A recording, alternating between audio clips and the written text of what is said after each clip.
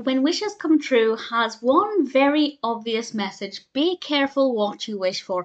This is the first segment of the 7th episode of the 3rd season of Rugrats, and in this one, Angelica is, as always, mean to the babies. So Tommy, fed up of this, wishes the worst thing ever to happen to Angelica, whatever it is. And we, the viewer, know that when Drew comes along to pick up Angelica, he leaves at Stu and Didi's house a life-size statue of Angelica, which is a present for Charlotte. And I have to say, it's interesting. It's an interesting choice.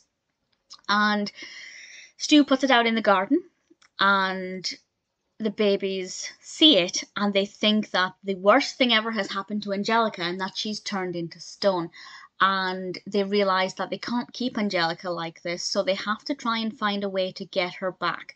And I'll discuss what happens in a moment with a spoiler warning, just in case you can't remember what happens or you haven't seen it.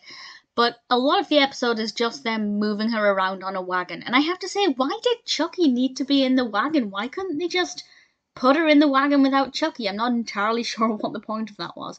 Maybe I missed something, but they don't really know how to get Angelica back, and Tommy begins to realise he shouldn't have wished for such a horrible thing.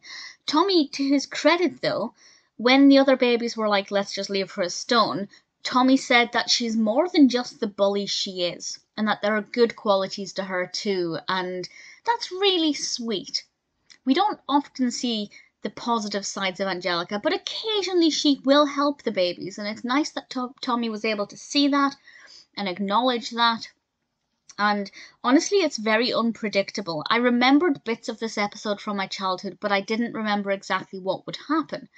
And I guess I'll discuss now what did happen with Angelica, the statue of Angelica. So spoilers from now. I was actually really shocked because the statue ends up falling over and smashing into a million pieces. And I genuinely assumed that, they went off into the kitchen to try and get some cookies, which I thought was a pretty clever thing to do.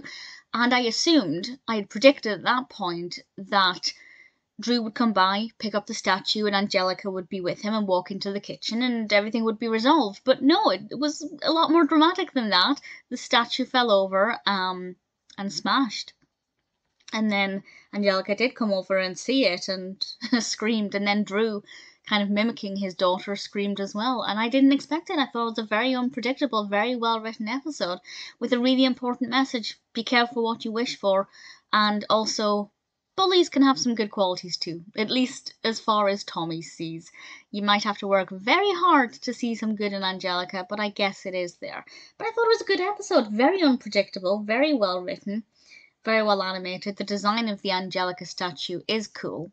I mean, it's a terrible present idea, but it does look good. Not a bad episode at all. One I remembered in part, but not fully, and I'm glad I didn't fully remember it, because that ending was definitely not what I'd expected.